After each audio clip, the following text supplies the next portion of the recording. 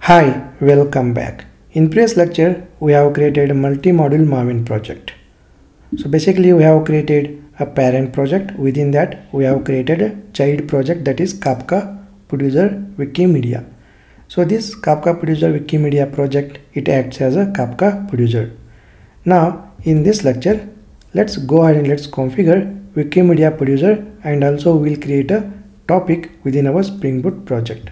So let's go to IntelliJ IDEA and let's go to this module, that is Kafka Producer Wikimedia, and just expand src and then go to resources folder. So within the resources folder, we are going to create an application.properties file. So choose file here and just give file name as application.properties, hit enter. So within this application.properties file, we are going to configure a producer.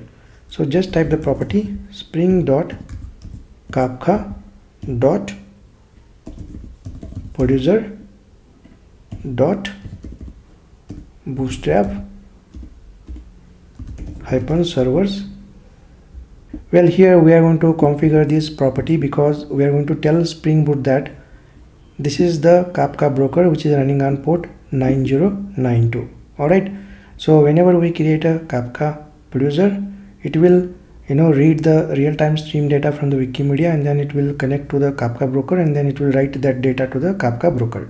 Alright, next let's configure key serializer and value serializer for producer. Well, let's type the property spring.kafka.producer.key serializer and then colon org.apache.kafka.common.serialization.string serializer.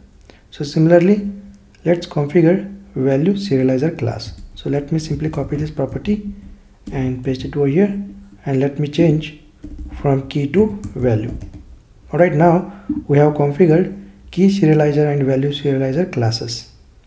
Okay, so whenever we develop Kafka Producer, so Kafka Producer will internally use these serializer classes to serialize the input data.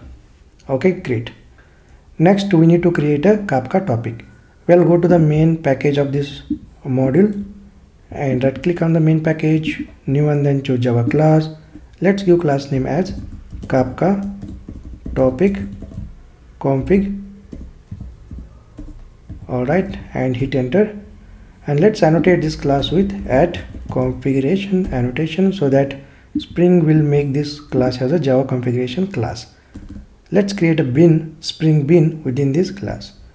So we are going to basically use Java based configuration to create a Spring bin. So public, and then return type is new topic class from Apache Kafka clients admin package, and then give a method name here as a topic, and let's return object of new topic class. So in order to build this object, we are going to use topic builder from Spring package. Okay, Spring framework.kafka.config package, and then it has a name API. So let's use name API, and let's give topic name as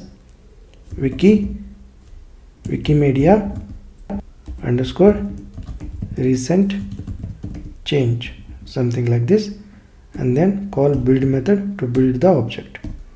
Okay, so you can also create the partition by using partitions here, but I'm going to keep default partitions that is created by Kafka broker.